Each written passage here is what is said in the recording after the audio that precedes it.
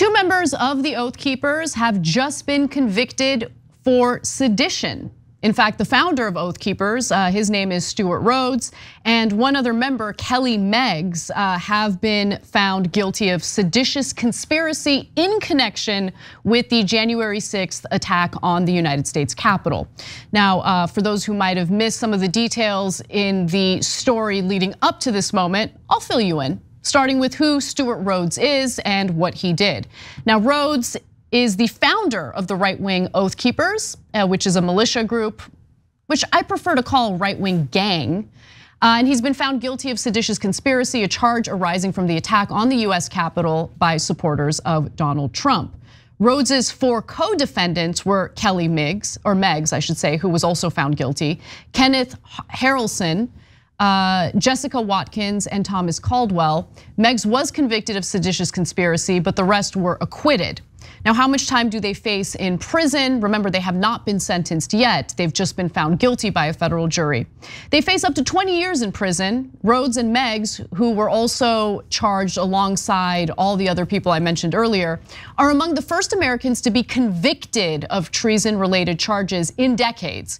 In fact, the last time anyone was charged with treason in the United States was back in 2010, but that individual was not convicted of that charge. So that was a DOJ charge against an individual and a militia member in Michigan. But again, that person was not convicted of the charge. Moving on, what did they do?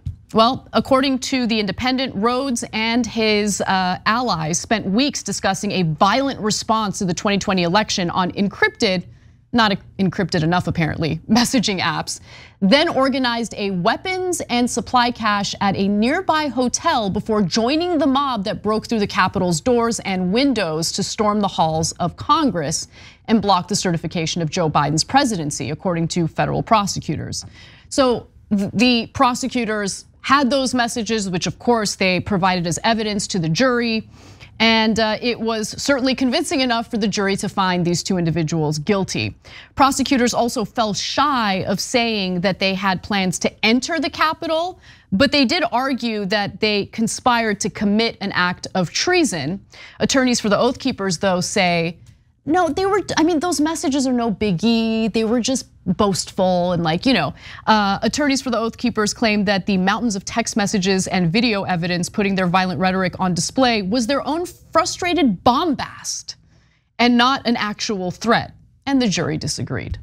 The reason they disagreed is because they carried out the threat. Yeah, exactly. They actually entered the building, broke in, and had all those things. But actually, so I read a very long piece, and then I interviewed the guy who wrote the piece about Stewart Rhodes.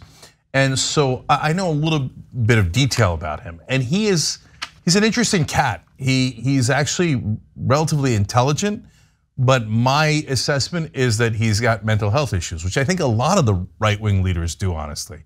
And so in this case, he had several significant problems. One was that he accidentally admitted the whole plot, right? And the reason he admitted the whole plot is because he genuinely thought it was okay. So let me explain. So they had stashed away a lot of weapons in the hotels, and they were gonna go in, and they thought that Trump was gonna go with them to the Capitol. They were gonna barge into the Capitol, and then they were gonna declare Trump the actual president, and president-elect again. Of course, at the time he was the president, and that Trump was then going to declare them an official militia. So he drank his own Kool-Aid. That's not a thing, but he genuinely believed it was a thing.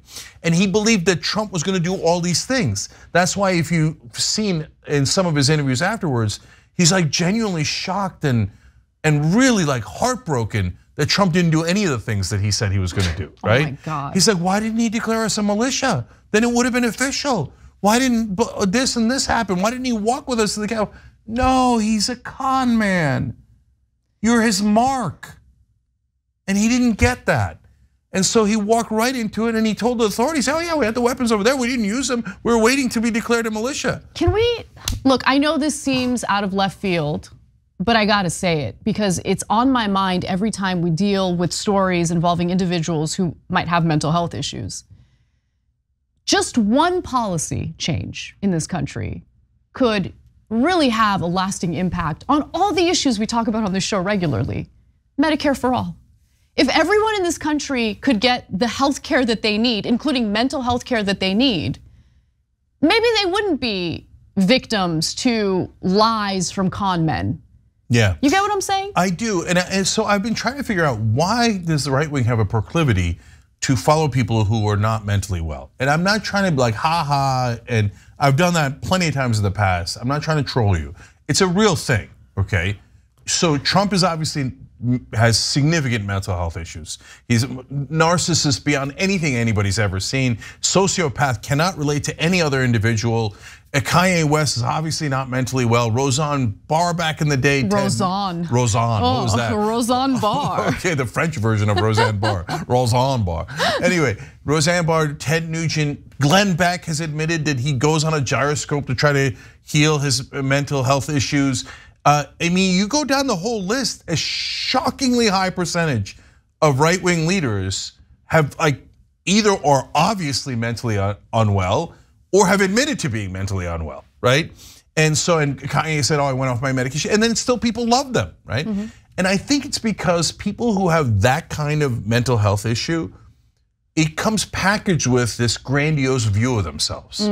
So and I've known people in my personal life, and people who were really sick. And then one guy got really sick and he thought he was Muhammad, risen, right? Wow. And so that these guys, they might not, but Kanye does say it. He says he's Jesus, he says he's Martin Luther King, he says these guys, so that's why they act out and they act like alphas, like fake alphas, obviously, right? Obviously the rest of us. And they're like, I'm the greatest thing ever, and you should all hate those guys, right? Because they're not well. But unfortunately for the right-wing mind, that's really alluring. They are looking for some really strong person to blame someone else for their problems. And so mental health problems is actually kind of a bonus for right-wing leaders. It's a huge advantage for them. So I come back to Stewart Rhodes. The guy's now going to prison for a long time for treason.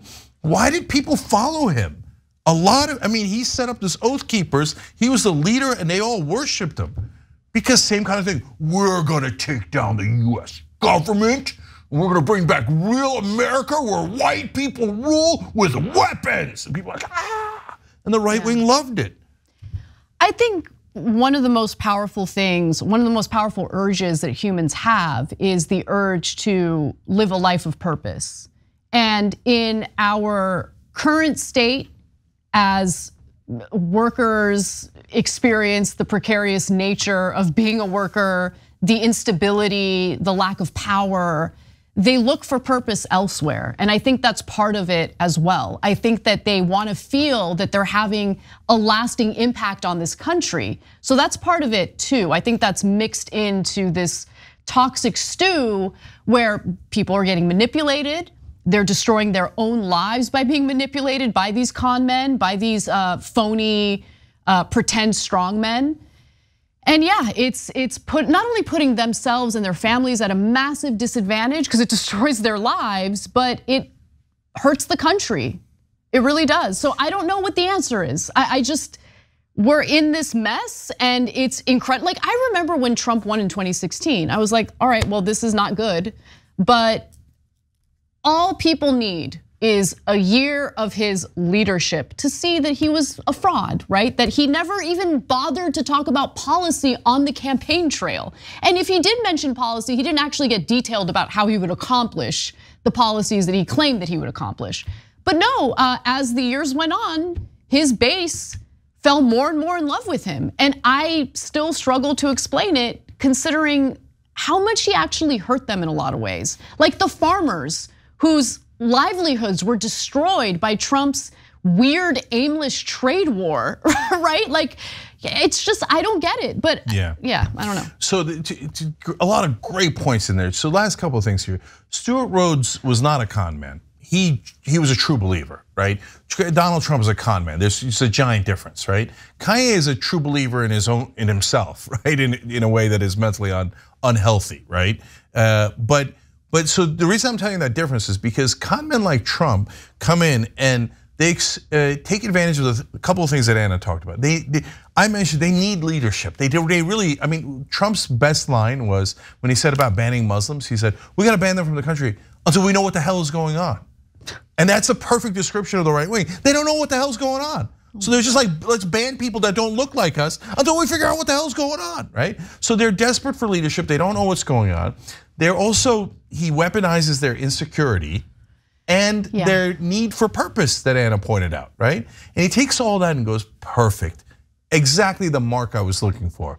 These suckers and losers will give me anything I want. They'll give me money, they'll give me power, they'll give me fame, and he uses them. That's why a guy like Trump is actually, in my opinion, infinitely worse than a guy like Stewart Rhodes, who, even though Stewart Rhodes is dangerous and did do these things and should be punished, got suckered by a guy like Trump. People like Stewart Rhodes just serve as pawns for people like Trump. Yes, he's a pawn. Maybe at best, in his best day, he's a bishop, but overall, because he's leading others. But look, where did he lead you? He led you into a disaster.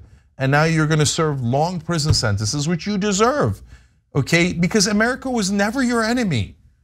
Ironically, it was the guys who wanted to take advantage of you, the guys who actually are your enemy, who convinced you to attack the country that you thought you loved, but you just went down this dark, dark path.